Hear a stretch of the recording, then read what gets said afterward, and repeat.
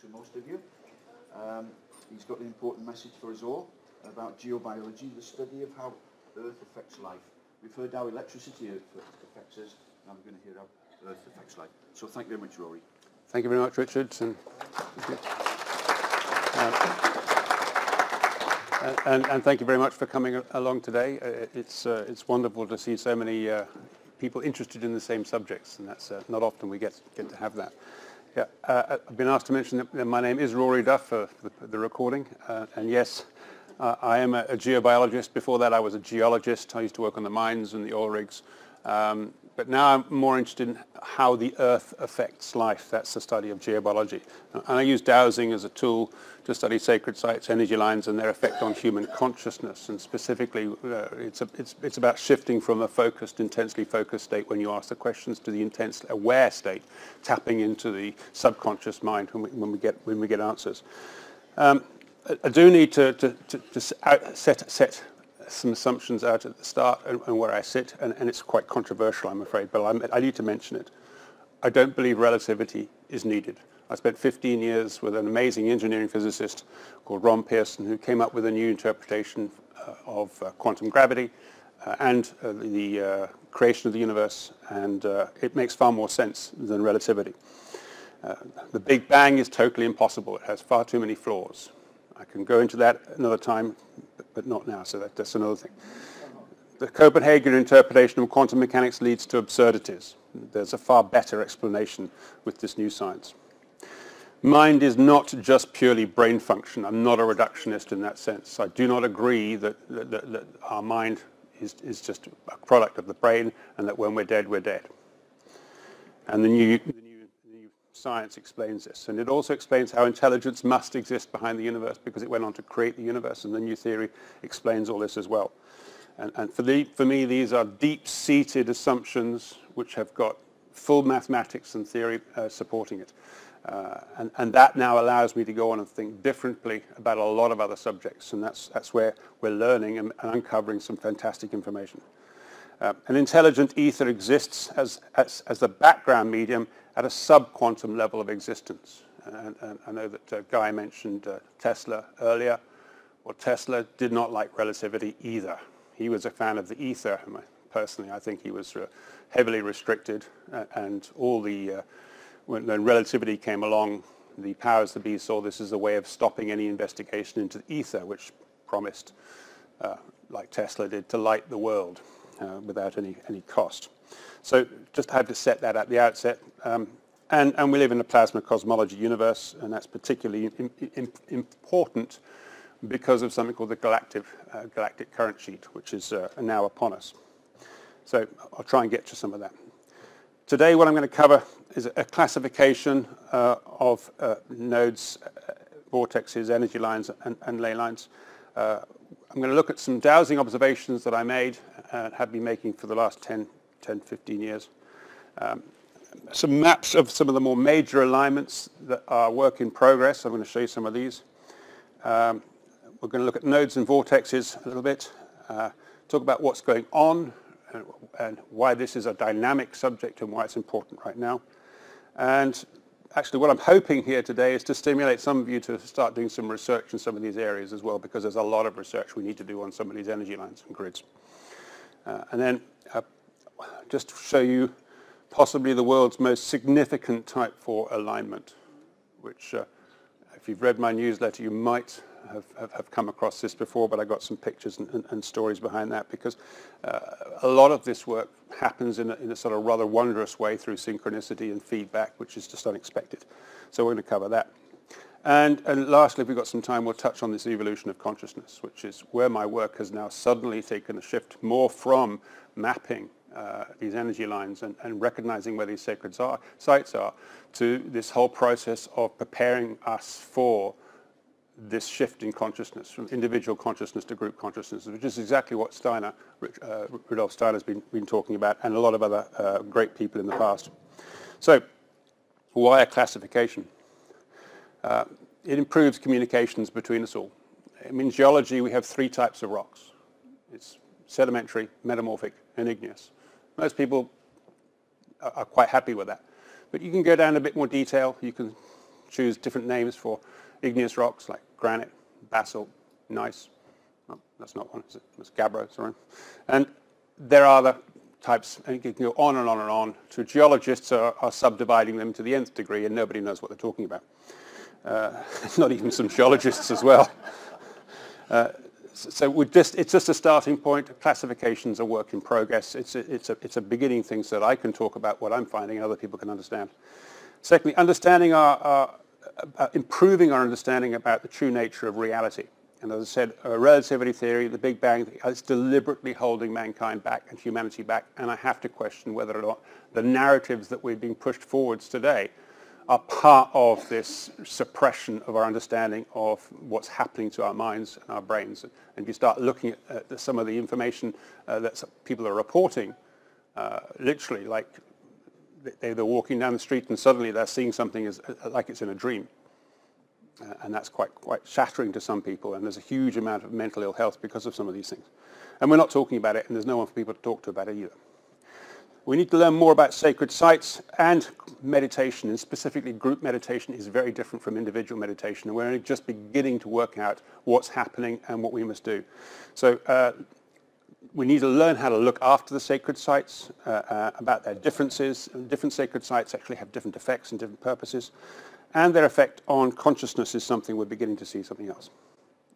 Improving health, going on from what Guy was talking about before, when you start throwing in things like the Benker grid lines and the Hartman-Curry grid lines, and even the new hexagonal lines, which I'll cover, hexagonal grid lines, they are an amplification of some of the existing electromagnetic problems. So that's going to be causing even more problems if you're living in a particular area for too long, which is one of the big things about this. So classifications, how do we do this?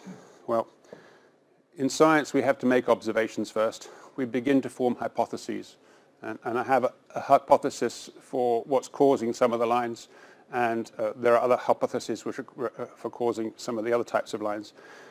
Once you've made hypotheses, you test these by further observations, and eventually you form new theories. The key thing here is you've got to disprove theories and dismiss bad theories.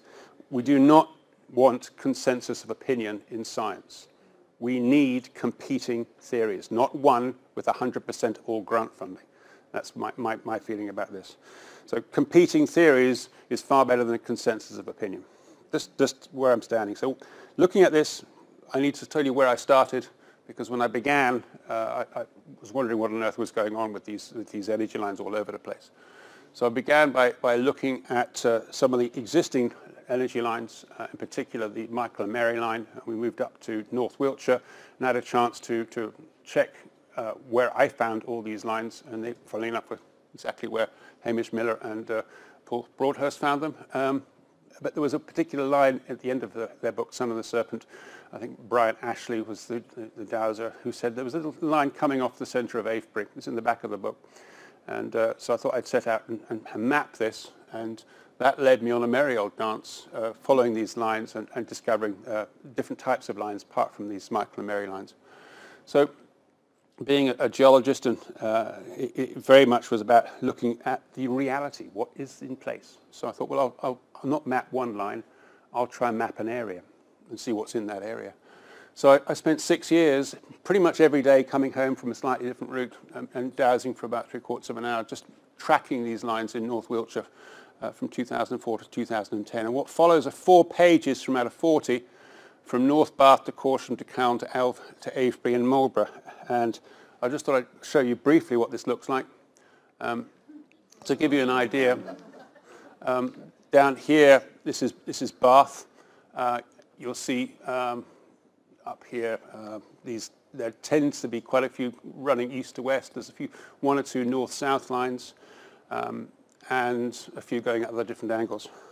So going slightly to the east now, and here we've got Rudlow, Atworth, and we're moving on towards the next one, which is Calne. I can't see it from this angle so easily. There's Calne here, and already you're beginning to see some interesting places. This one was particularly interesting. I was mapping, and these are all on site. I would drive around and then walk off all around these places, and often many times. But here there's a lovely little node which I don't think many people know about. And it's just off of the White Horse Path Trail, White Horse Trail.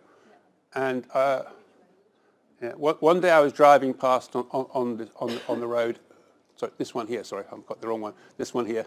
This is the White Horse Trail here, and driving along this road, you can actually see a tiny little knoll on the top of this hill. And I've always wanted to go there. And once I drove past, and I saw someone meditating, standing up on top of this. I thought, I know someone knew about it, you know.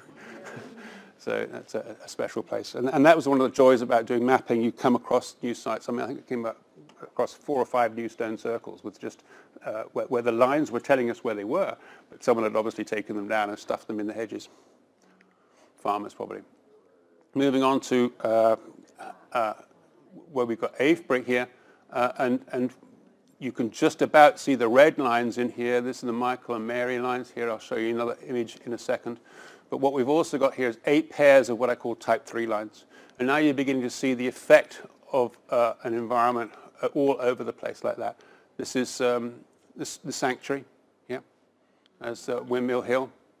There's another interesting smallish node here with the Mary line. That's between the long stones, if you know that. So if you start looking at the whole area of North Wiltshire, wow.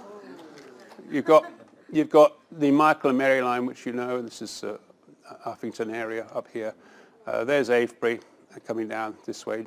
Devizes, Oliver's Castle, and that's Trinity Church in Trowbridge. The slightly denser areas here and the pinker colours, this is the type, added the type 1 lines and the type 2 lines here, and I'll explain more about those. But generally speaking, you can begin to see there's a sort of a trend with the type 3 lines. There's east-west ones, there's occasional meridian north-south ones as well, and you've got a few looking like that. And it's on a big scale. You begin to see that one of the distinctions between them is that the rarity of these lines. And I'll explain the differences. The type 4 lines are a lot rarer than the type 3s, and then you've got a lot more of the type 2s and the type 1s. So moving on, this also gave me a chance to look at the lines every day. It was standing on my doorstep and realizing this line was moving every morning. And I know it was 8 o'clock every time because that's when I took the dog out.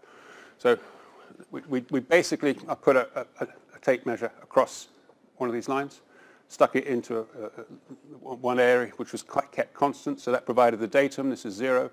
And I measured over 82 days exactly where the edges of these lines were. And the first thing I began to notice is that sometimes this line was a lot further to the south. So in this case, it was a roughly east-west line. And sometimes it was a lot further to the north. Wasn't getting too much out of this apart from it was beginning to connect with the moon and the moon's position, and there seemed to be a tidal effect. This actually, one of the big learning curves I'm lovely to get across today is that it was only giving me a snapshot every 24 hours. When we go dowsing, we go to somewhere like Avebury or something like that, and we just do the dowsing and find it, oh yeah, it's nice, you know, I've got all that. We're missing so much. And what really made the difference was when I thought I need to do it every hour. So side-to-side movement on this particular energy line over 27 hours, and yes, I did to begin with by getting up in the middle of the night and checking this line. Suddenly what appeared, there's the datum, there's like 1 meter from datum, and it was at there on datum, and it was slightly half a meter below datum. I should have set datum down here, but you can suddenly see these lines had a side-to-side movement, one way, and then back the other way.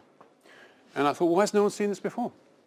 It took a while to realize this, but when you get to nodes, that's when the movement stops. It narrows down. At the sanctuary, just outside the sanctuary circle, I found that same movement from side to side. Instead of taking several meters, it was down to 9 inches. Now 9-inch movement over 24 hours is really hard to spot. And you have to begin to build up the precision. So we would use, even on my dowsing courses, I use tape measures and get people to dowse lines and check to the centimeter to be more and more precise. Because when you get starting precision, things begin to open up. Looking further, it's not found at the nodes. So This is actually, this was the Michael and Mary line, Michael line at Bower Hill, not far from Melksham and not far from one of the nodes that Hamish found. But I was in the middle of an industrial estate, so it didn't really matter. But here you've got 30 meters, and you can see that's roughly the width of the type 4 lines back then. The width's massively widened. And you can see here that it takes 12 hours to go one way and 12 hours to come back down the other way. And interestingly, it was roughly midday to midnight. So it had a 12-hour movement one way, 12-hour movement the other way. This is a 24-hour frequency. If you're talking about hertz, looking back to Guy's talk earlier, we're talking about microhertz. So this is much, much slower movement than the very fast movements we were talking about earlier. But that fundamental frequency has higher harmonics. And they have higher harmonics at the 23rd, 25th, 4th level in the audible range. And they'll also have harmonics in the ranges that we're getting these terahertz and gigahertz. And when you get connectivity with a basic sort of beat frequency matching other amplitudes, which are slightly higher, then you get this resonant interconnection for phase interference, I think it's called. So that's the 24-hour frequency, and this one here, a typical type 3 lines, you can see the movement was a similar sort of percentage of the width movement, but this is now to 6 hours one way, 6 hours the other way. So they're very clear these lines weren't quite the same and not working the same way as each other. And when you start looking at the lines themselves, these are all similar lines. Again, datum here, 1 meter, this 2 meters from datum, 3 meters from datum, 4 meters. And you can see that all of them were slightly not quite reaching the same end of time. It could be sometimes 3/4 of an hour apart. And they were not quite reaching the same distances. So the lines were all moving slightly different. And this is just in one group, the type 3 lines. So what was going on? And I did mention that not in harmony. What we find, though, is when you measure, I measured 18 lines regularly on the dog walk. Here there were type 3 lines, type 2 lines, and type 1 lines. And this is the end of the range of one direction of movement. Where you've got, what I've colored them in, like this, is when they're, the type 2 lines, for instance, were in harmony with the type 3s. But every now and again, in this particular, this is just before the summer solstice, and this was just before the equinox, you find that, this was the equinox, they all came into harmony at the same time. And they only did it originally back when we started for about 3/4 of a day they came into harmony. And this is what it's like on a graph. All slightly out of sync. Then suddenly you've got this period of time when all the lines are completely matched in harmony. So you could call that the harmony period. So if anyone goes to do the meditations, which we run, or are being running all around the world now, that's another conversation. That harmony period lasted 10 hours, maybe 12 hours, back in 2008, 2009 when we started doing this. Since 2017, everything changed. The first thing was someone rang me up and said, "Have you checked the lines today?" And I said, "No." He said, "Do." I immediately thought, what the heck's going on? I texted several people I knew, "Go and check the lines, tell me what you find." Every one of us found they doubled in width. Interestingly, the central band was what had really doubled. You know, the energy lines have got bands. Billy Gordon's research told us that. The central band we think is connected to the solar band. So everything doubled in width, and from that point on, the harmony times started to extend, and they moved to 1.5 days, and then 3 days. This period here, for these hours, well, it's now 15, 16 days long.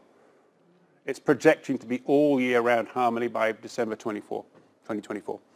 What this means and what happens at harmony time, I can show you a little bit later, but that's just how it came about. What was slightly confusing when it came across this was when we didn't really understand why it was always the day before the solstices and the equinoxes. And I'd always been led to think that it's the day of the solstice and the equinox. That was the special day, wasn't it? But no, it was always the day before. And that's why we always do our gatherings the day before, because that's the start of the holy, it's actually the holy day, the Tekufa, which is the last day of the sun's cycle. So they knew about this, the ancient Hebrew holy days. Now, of course, it's extended. I'm waffling on, we need to carry on. So city of Bath, this is up to 2010. There's a couple of people laughing in the front row because this node here in the Abbey, I describe this actually as a broken node. When we've learnt about the lines which would naturally come together into a node, you find that there are actually equal numbers of pairs of lines have to come in, and the symmetry is critically important with regards to nodes, and also helps classify between different nodes. But what you can tell here is that the numbers of, and the actual pattern is all over the place. And that's because it's all condensed in. Until you go further out, you can begin to see patterns. And the patterns themselves will tell you that they are different fields. You see, the lines themselves are just what we think are high pressure concentrations of energy within a field of energy. So they're different fields of energy with different frequencies. Slightly different lines I'll show a little bit later on moon phase lines, and I'll explain why in a moment. But these moon phase lines do cause difficulties, possibly beneficial ones as well. But that shows the presence of them in and around the city of Bath. This is where I do my courses, dowsing courses, and I teach people to track them and find them and differentiate between these different types of lines. Apart from just doing it through dowsing and through WITS and learning to teach the signatures, we actually take our protective shields down and begin to feel where these lines are in our body. And that begins to show. And these ones, they have a very strange situation where you can get them, different people feel it in different parts of their body. And also throughout the timing of the month of the moon, you get different sort of intense feelings or less feelings. And strangely, depending on the direction of the line, there's a difference in feelings as well. It's quite possible, because nature, as Tesla says, gives us both action and reaction, positive as well as negative, that just because we have some nasty feelings, if we live on these lines for too long, it's really not good if you're sensitive people. And the nasty thing about these lines is that you've got to really anchor them. When you move these lines, they just swing straight back unless you anchor them. But it's quite possible, we're beginning to think that's a beneficial effect. If you do feel a feeling in your body, it could be that's what's telling you that that part of your body needs attention. And you need to do some work on that. So that's something interesting to try. And experiment yourself. Find these differences in lines. So what have I got now? Yeah. One set of lines, the moon phase lines. So the moon phase lines, why do we call them that? Well, what you find is the normal side-to-side movement halfway through just does a slight reverse direction, and it builds into a bigger reverse direction.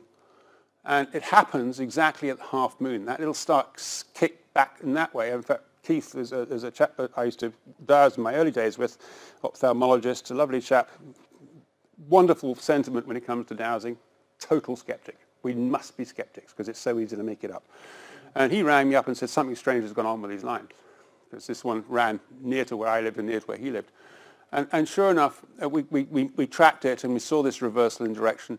And after a while, we began to see it developed into full size, side-to-side movement again. And this occurred exactly, the full side of movement again was when we had a full moon or a new moon. So at the time of half moons, you get this kink getting bigger and bigger, and that lasts all the way to the full moon and the new moon, when you have the side-to-side full movements all the way to the half moon again. So there is an action at a distance here affecting these energy lines.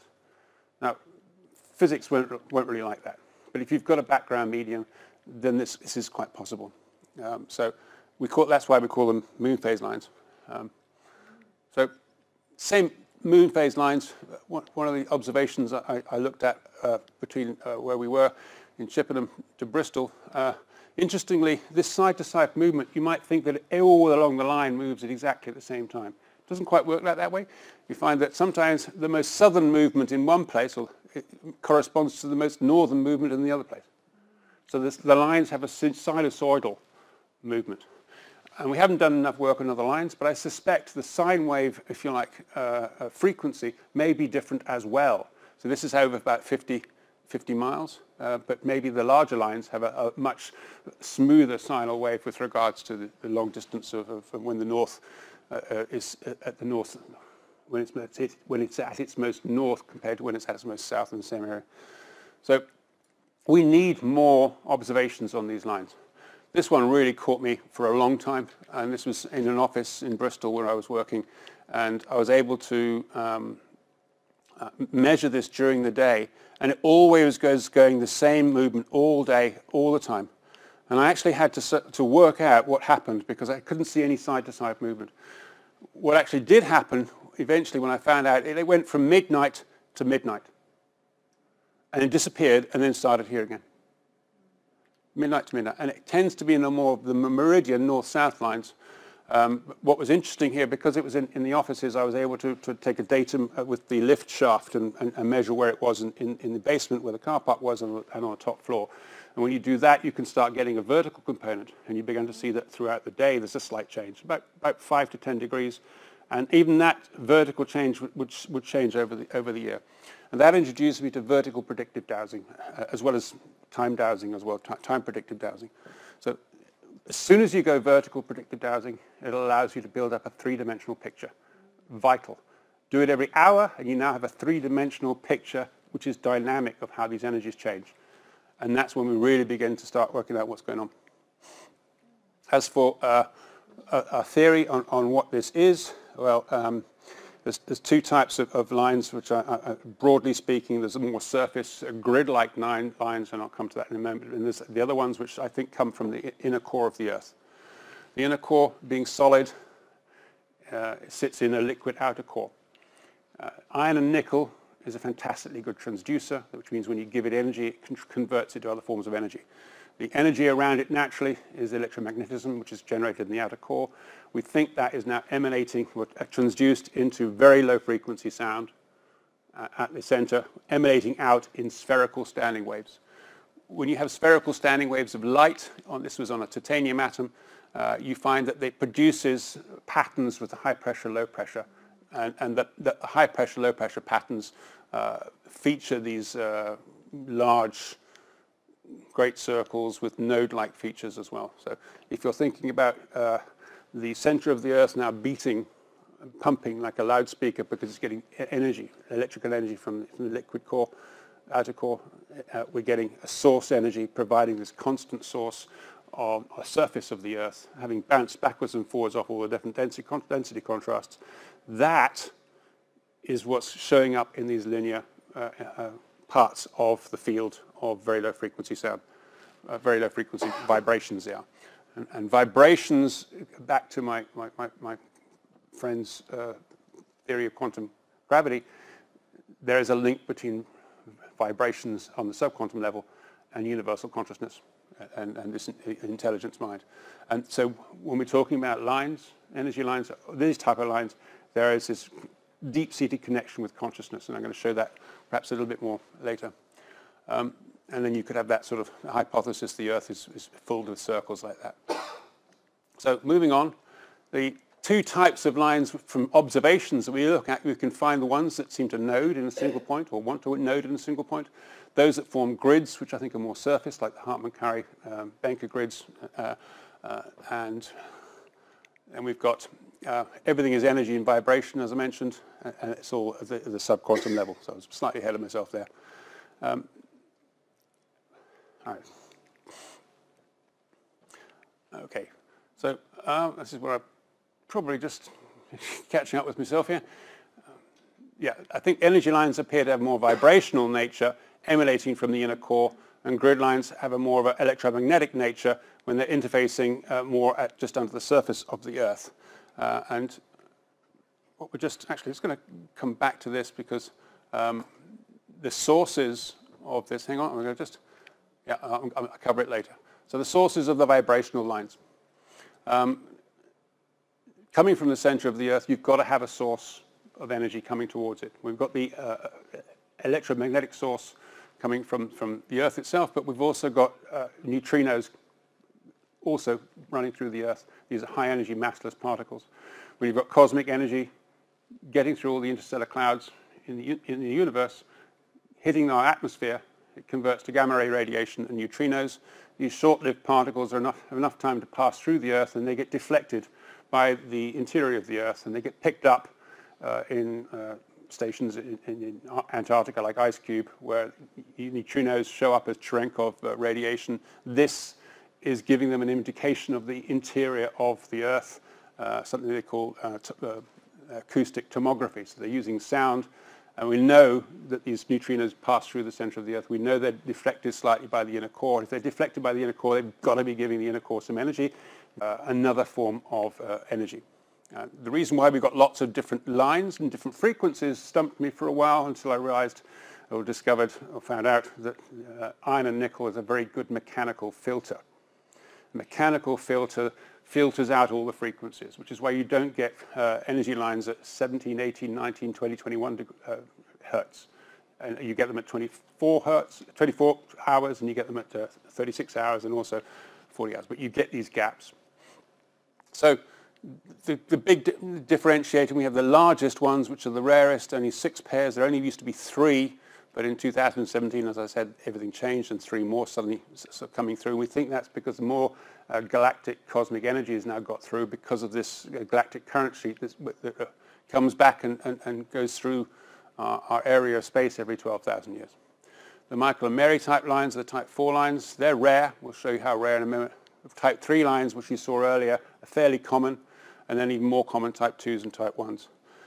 So the differentials between them for classification purposes, the rarity, the frequencies, the widths as well are also slightly different. These ones are all wider. The movement signatures, as I've mentioned, the feelings, the source of the energy. But one thing that's not different is the significance of these lines. People seem to think, well, if they're the biggest and the rarest, they must be the most powerful. Yes, but they're not sometimes the most significant. Significance here comes to very much more the human interaction and human conscious interaction. And there's a great bit of work done by Gary Biltcliffe and Caroline Hoare on the Bolinas line. And one thing that shone through for me in that book is the more modern, direct connection with that alignment with individual consciousness within families of people on that line. When you have that, then it takes over far more significance than any other types of lines. And they're all part of the same field anyway. And having said that, the type 1 lines, because I think the Bolinas alignment is similar to the type 1 lines. There are a lot of type 1 lines, but the nodes, and we get just 4 pairs of type 1 lines. It's incredible how many times you only find that happening where there are very, very small chapels. And you have the most delicate, feminine, unbelievable feeling in those places. A completely different feeling than you'd get from the raw power of the Michael and Mary energies when they node. I think there's a different reason behind that and probably a different purpose, and the interaction of different groups of people at these different nodes will produce perhaps different effects as well. And that's a lot more things we need to investigate.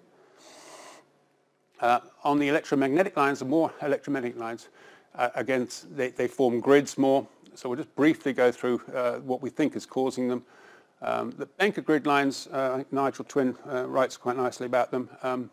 They tend to be of a grid density of about 10 meters apart, and they're about 2 feet wide. It's the intersections you don't want to be on. They're a cubic grid, so if you're working for a long time or actually sleeping for a long time in one place, you probably want to do something about the Benker grid lines. They run north, south, east, west. They're probably almost certainly connected to the Hall and Peterson currents. Now I'll explain what they are and what the main potential source is behind these. And the current thinking is that the sun's magnetic field and the Earth's magnetic field interact, create Birkeland currents. These Birkeland currents go down into the ground, all known, and they form ground induction currents. We can sometimes call them telluric currents. But the north-south ground induction currents that are measurable, that scientists know about, are the Hall lines, and the east-west currents are the Hall and the Peterson currents. And these are much wider density than you get the Benker grid lines, but I suspect that the sheer power of these will spin off and give the smaller grid lines, like the Benker grid lines and the Hartman-Curry grid lines. The hexagonal grid lines have only just started appearing, and it's just like a hexagonal grid on the surface, but it's like a honeycomb thing. It's a bit like the basalt lavas at the Giant's Causeway. They have hexagonal columns of basalt. These are hexagonal grid lines, but they're not everywhere. And when you start looking at Baynard cells and Taylor vortices, which you find on the surface of the sun, even in saucepans when you've got thick liquid and they bubble up, you find that it's natural for the currents to bubble up in hexagonal shells. These cells are specifically happening and occur when there's a different density, or an increase in something or a decrease in something. And on the surface of the sun, for instance, there's a massive increase in heat towards the surface of the sun. And they form these hexagonal cells. If you ever looked at the pictures of the sun close up, you'll see that sort of shape. So we think these hexagonal grid lines are appearing now because there's a sudden increase in energies coming around this planet because of the current sheet. And there's some interesting effects from the center of these hexagonal grids where there's a vortex action. And we also think, again, coming back to action and reaction, that although sometimes they could be seen as detrimental, I think they have tremendous positive effects when we learn how to work with them. David Cowan energy lines, and David and I have spoken a few times on this. Basically, it comes from the work of a chap called Giovanni Gregori and Bruce Laybourne, and they're talking about the Earth and Sun and a sort of stellar transformer effect, where we have coils of eruptions from the Sun producing electric current. And Giovanni Gregori talks about the coil spines that we find with the hot spots in and around the tectonic plates. So you have Earth coils as well, you have Sun coils, and if you've got two interacting coils like that, there's a degree of a transformer effect where energy from the Sun can come down to the Earth, and from the point of view of where it travels, if they're spines of hot spot geological activity, like for instance in Hawaii or around Antarctica, these spines will come up to the surface and they will naturally flow along where the faults and the magma and the dikes of all the geological igneous material which has got ferromagnetic minerals in it. You will find that when it cools with paleomagnetism in an aligned position, and that will be probably enough to cause a form of current to create the coil on Earth through old volcanic lines and fault systems, and that's exactly what David's been finding up around Crieff when he's been measuring his work. So there's another aspect. It's quite interesting that DC is relevant there as well with David Cowan. So of a DC current within that effect. So moon phase lines, they tend to have different characteristics. One thing, because they can grid and node. One thing that I do want to mention as well is grid density changes and the grid vortexes changes. And I think you'll find that if anyone's read Hamish Miller's work on when he started measuring the Hartmann lines, he found that they began to condense into two lines and then started a spiral effect. And then two vortexes come off of that, and that was at the time of an eclipse. And that was when he's looking at Hartmann lines in his where he lived down in Cornwall. Benker lines as well, these grids are varying in density. And so when we measure them, a lot more work's got to be looking at into, well, why is the density different and what's that mean? And there's just as an interesting observation, I looked at the area around Rendlesham Forest, which you might remember had an old UFO situation. I've never seen such a wide area of Benker grid density there. This is up to 25 meters in the gaps between them. It's like a huge hole has opened up in the Benker grid at that particular place. And yeah, we can only guess what they were doing there. But yes, and the other interesting thing about the grid densities, they do change, but we can also expand and contract the Benker grids as well now. The difficulty is you need to anchor them. Going on. Okay, so the type 4 alignments, I've mentioned they're slightly rarer. Alignments, just to remind everybody, or ley line, people use the similar words, they all have a pair of Earth energy lines. So if I take you what you know, this is the St. Michael alignment here. The red dots are the known fourth order nodes, and this is when you have two pairs of type 4s that are crossing over. And you'll notice this is the Apollo-Athena alignment and the Michael alignment here, and that's crossing over at the well-known St. Michael's Mount. So the red dots here are these fourth order nodes, and the blue dots here are the fifth order nodes. The fifth order nodes are when you just have a node on one type 4 alignment.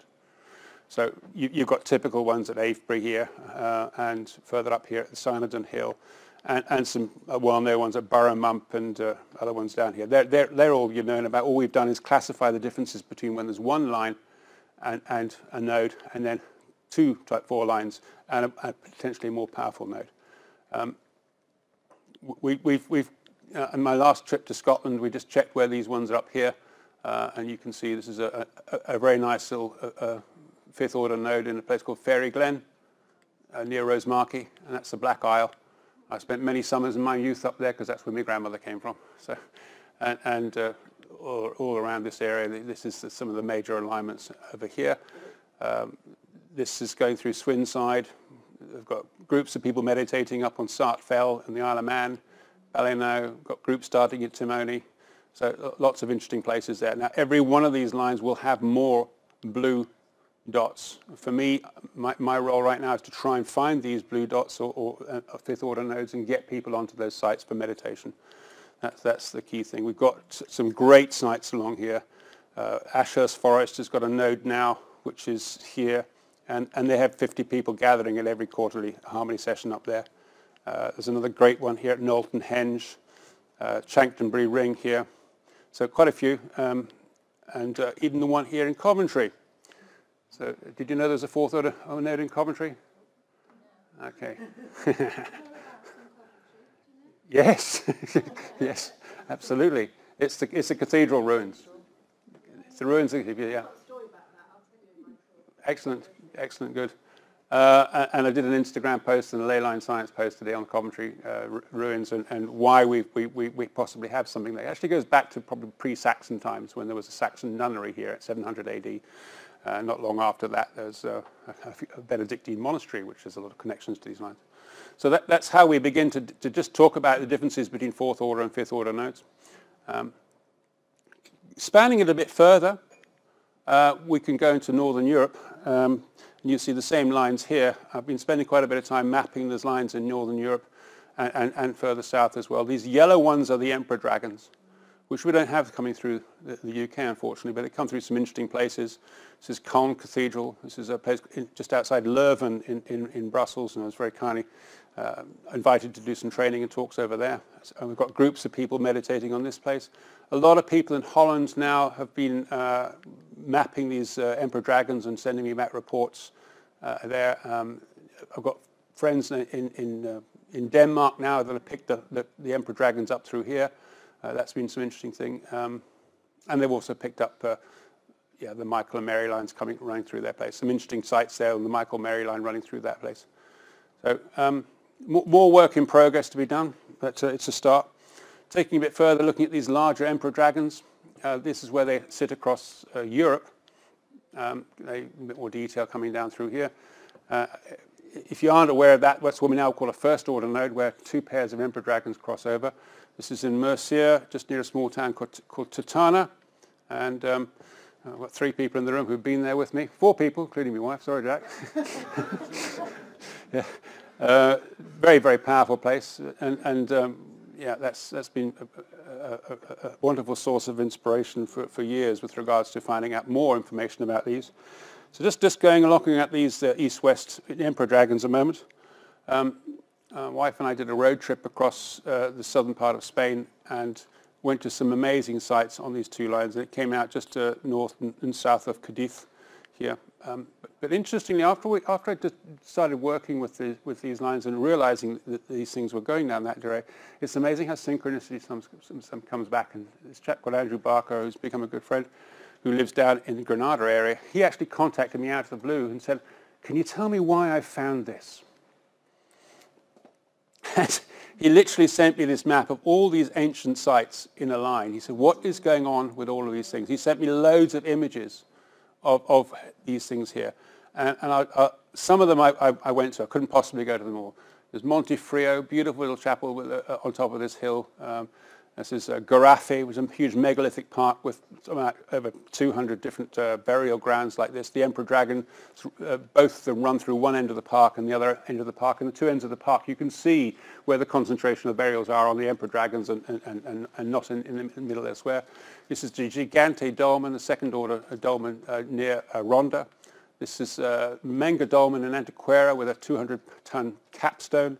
This is La Bastida, which is where the node used to be back in the Bronze Age, where if you look at my Holy Grail documentary or read my book Grail Found for more information on that. But this is where over 4,500 years ago a group of people from the other side of the Mediterranean made this massive migration to come and live on this small hill.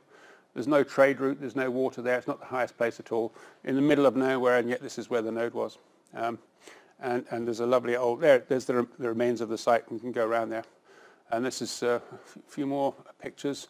Hypogeum near Dona Blanca, which is near Cadiz, Hypogeum and other places that they definitely have sound chambers running on these lines.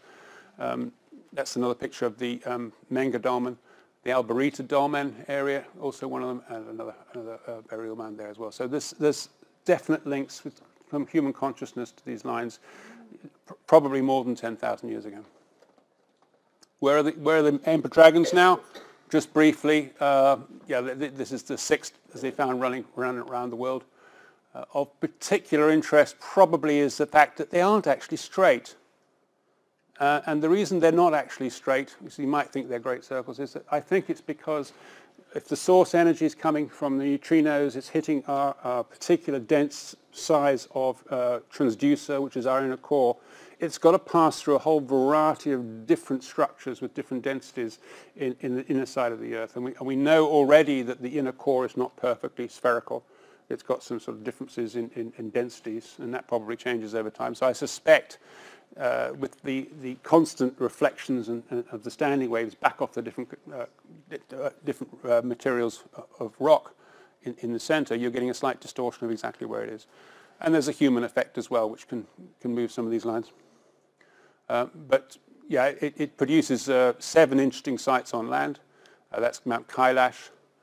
This is used to be in a place called the Temple of Viracocha at Raki. Some other ones. There's the one in Spain. And there's a very, very powerful place in South Island here, which Hamish and Barr knew very well, called Castle Hill.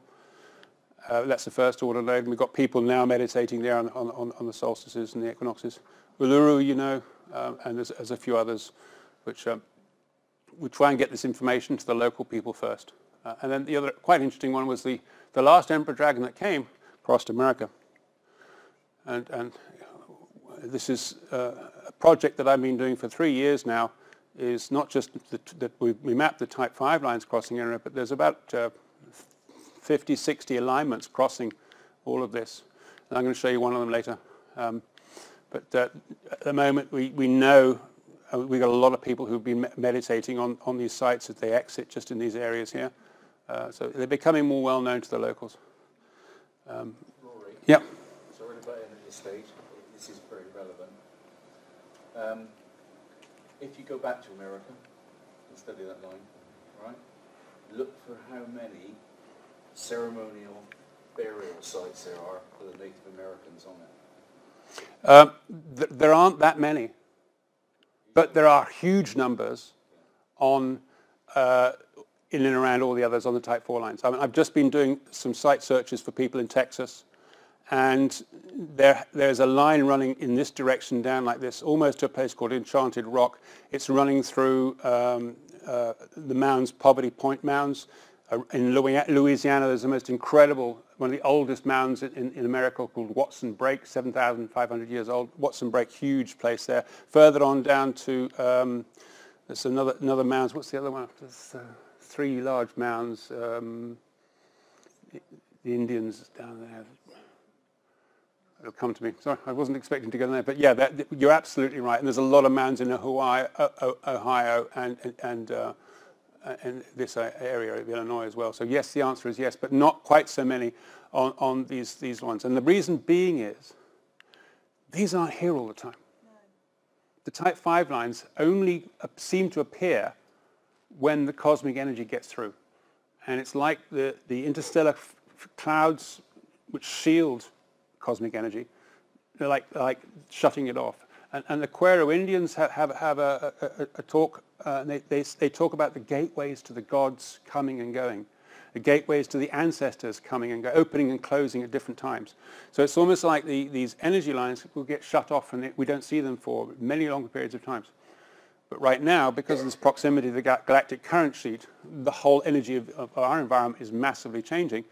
And this is why now these things are popping up. So I suspect that this one hasn't been around across states for maybe 10,000 years. And there wasn't many people back then.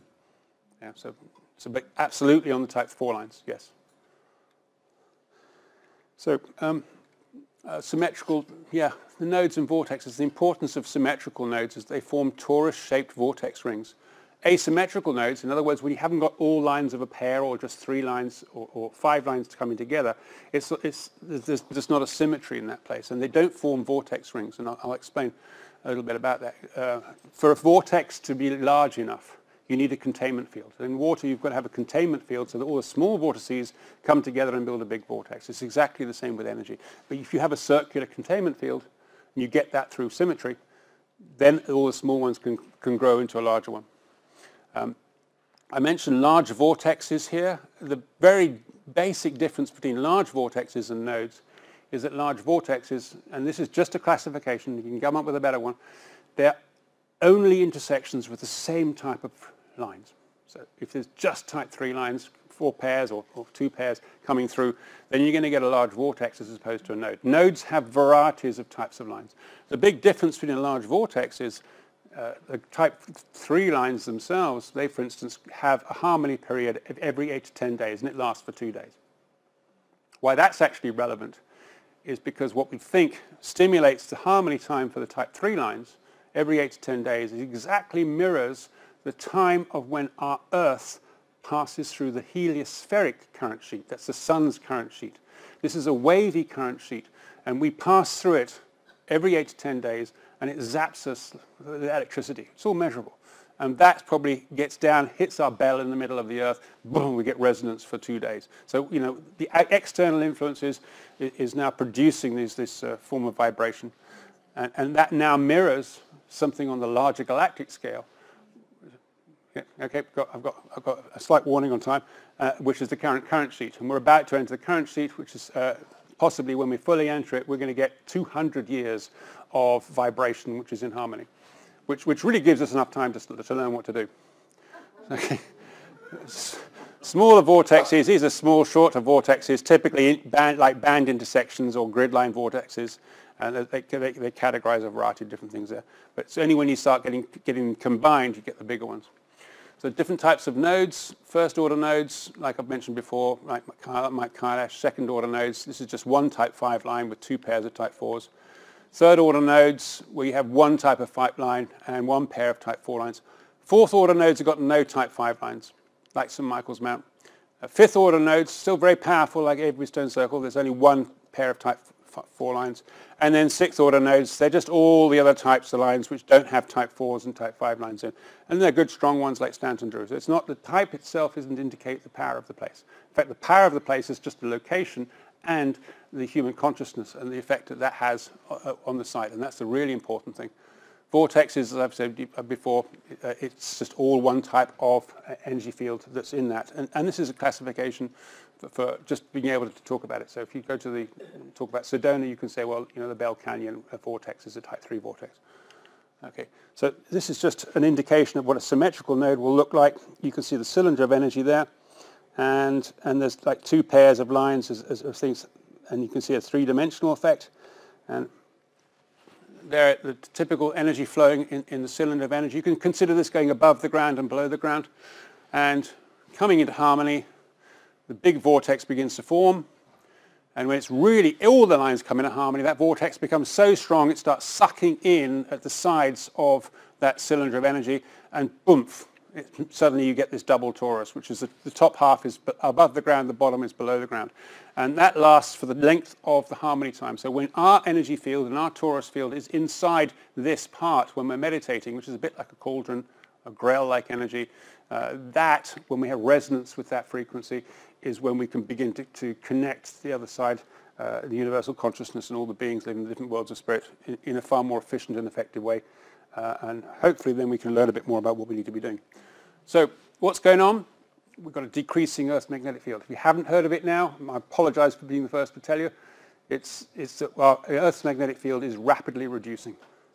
The North Pole is moving towards the South Pole, and it's looking like it's going to head towards the joining in the Indian Ocean. and an opposite pole is going to begin over the south. It's a magnetic low anomaly that sits over Brazil. We know that's how it works because the sun's magnetic field does the same every 11 years. Ours doesn't do it probably every 12,000 years, and probably it might only go halfway for an incursion and may go full for a full reversion, we don't know. But because the magnetic field is lowering, more cosmic energy is getting through. That's why another reason why the energies are increasing in intensity and widening. And the whole thing's lowering because of this galactic current sheet, which is coming towards us. And you won't hear too much about galactic current sheet in normal science because they don't like this kind of thing, because they don't like plasma cosmology. But there's everything to say that this is true. So increasing energy intensity is causing huge problems amongst people, ill health, emotional instability. Harmony times are getting longer. And more importantly, we're beginning to notice, and this is the beginnings of an evolution of consciousness. So, and this is what I think is important for us to learn more about. If we listen to the prophets, and by the way, the new science explains how prophecy can work, and that's an important thing to understand. That, and what we do about it, is part of our learning progress right now. And our learning sites are these schools. In fact, they're known as places of learning. And they have these axis mundi, this tree of life. This is like the tree of knowledge. The snakes, the serpents, they're known as the instructors and the teachers. And so we don't need to listen to ourselves. We need to go and connect in a heart-centered way, in a state of awareness at these sacred sites, at places when there is harmony.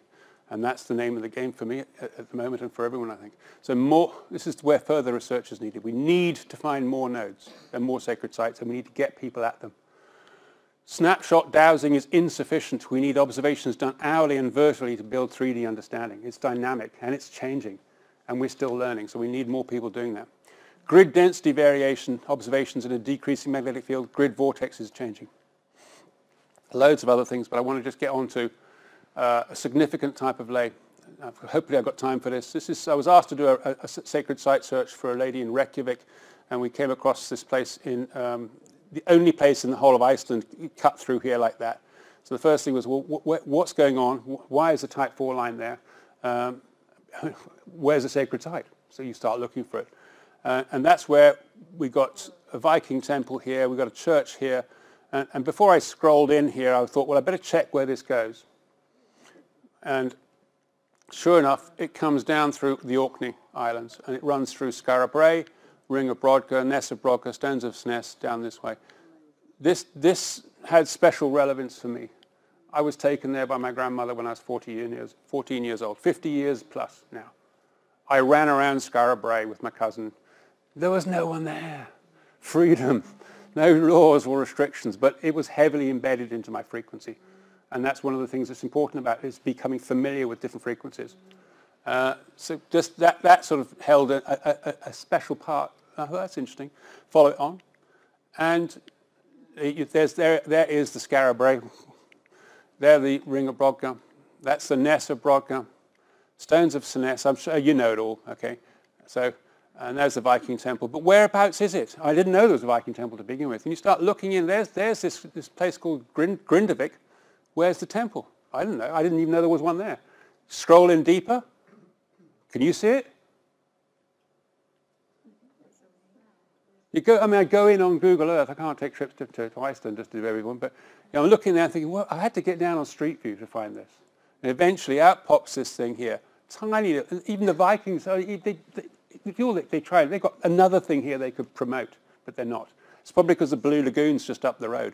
You start looking at it in more detail. You've got standing stones, arches. There's a ring here. Let me show you some more. There's a close-up. Look at that archway avenue of stones there. There's a cairn here. This is where the node is. Look at this is a Viking temple, 700 years. Yeah, right. Yeah. It's in a shopping sort of supermarket area, and there it is, and no one's going there. And it's sitting in this incredible place. So that's one of the delightful things about doing sacred site search. I followed it further, and it came down this way, and I came across a node, and here, just to east of Hanover, and it said in Himmelreich node. In Himmelreich was a wood, the name of a wood. Now, I don't speak German.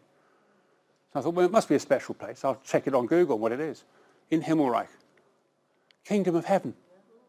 Kingdom of Heaven wood, so we called it Kingdom of Heaven node. That connects to the Cathedral second order node. But it carries on. The line goes down through the Gosek Sun Temple, near a very special place for solstice and equinoxes celebrations. But it didn't stop there. Carrying further down, the Cave of the Apocalypse in Patmos in Greece. This is St. John the theologian had a vision of an angel who told him about what was going to happen in Revelations, which is part of the universal prophecy. It was nothing to do with the line, of course, but there we go. And there is. This is the rock where the angel sort of spoke to him out of a fissure. It doesn't stop there. That's the line. Okay. Can you see? Well, yeah, you guessed it. It's going through the pyramids. It doesn't stop there. Look, it goes down this way. It has to cross a big emperor dragon crossing down through Africa. Deborah Mitzen Monastery, second order node. This is high up in the mountains. I mean, it's been run by blokes, unfortunately, all the time. But right up here for hundreds and hundreds of years, they've had non-stop meditation here. And they keep some of the holiest books in this place. I think the earliest book of Enoch is here. So it ties there. But if I thought that was the end of it, you know, you're looking at this thing. I'm thinking, oh, it's going over to America, isn't it? Oh, I better check that. So where did it go?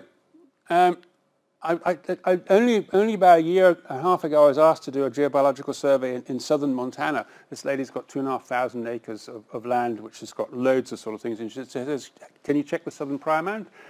The Pryor Mountains are very, very special.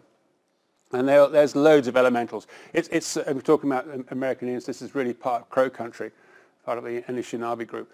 And here is Pryor Gap in the sacred Pryor Mountains. The place has got loads of type forms coming through. And this is one of the special places there, Sacred Doorway, which is, I think they call it Arrow Rock or something. So that was another place it was running through, Sacred Mountain. And literally runs right through that gap, followed the whole angle of the valley was exactly in line with the alignment. But then we had another connection. I've got just tiny finish. Sage Node in Southern California. This is literally, we were there 2.5 years ago, my wife and I, finishing on the same line, connecting the consciousness, doing some dowsing training and talking with a group of people over there. So that's the significant lay. That's the line, just one of the 40 or 50 lines crossing through the states there, that way. So summary, we've done the summary. Our future, evolution of consciousness is happening. This is what we're all doing it for. The energy serpent lines are indicators of the change. Sacred sites are our schools. Steiner and group consciousness is what's happening. One of the things I'm setting up is something called the Sacred Network. We're building a website right now on this, which will give information to people locally on where these sites are so they can build groups, meditation groups and discussion groups around that. And then we're beginning a series of dialogues with discussion groups called the Sacred Path to help build groups and spiritually multi-faith groups in these local areas. So the whole thing is keeping it local so that people don't have to go far. So that any help with that in the future, great, but wow, no time. But hope we've got some time for questions. Sorry, we don't have time for questions. I'll stay here for questions over lunch. Maybe you can ask questions over lunch. Thank you very much for your time. Thank you.